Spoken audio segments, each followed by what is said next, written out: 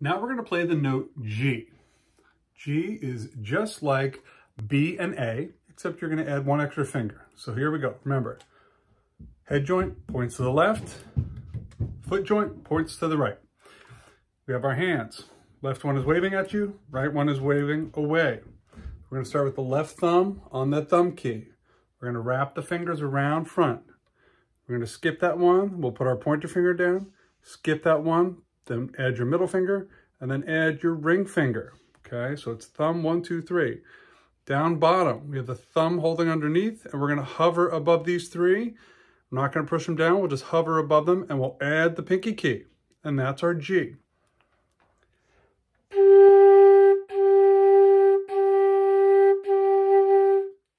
If it's not coming out, just readjust and try again.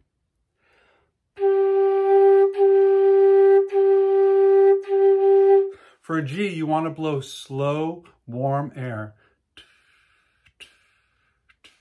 And that G will pop right out. Let's review the fingering one more time. Left hand, left thumb on the back. Bring the hand around in a C shape.